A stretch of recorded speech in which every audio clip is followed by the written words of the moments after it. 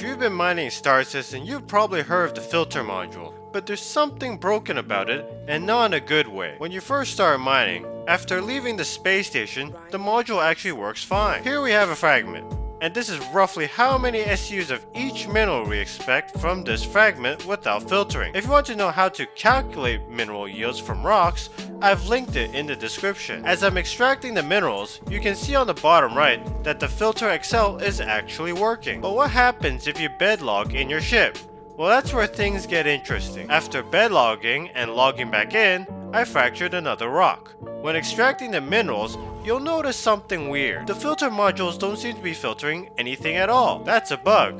To fix this, you need to unlock the ship ports and detach and reattach all filter modules in your ship.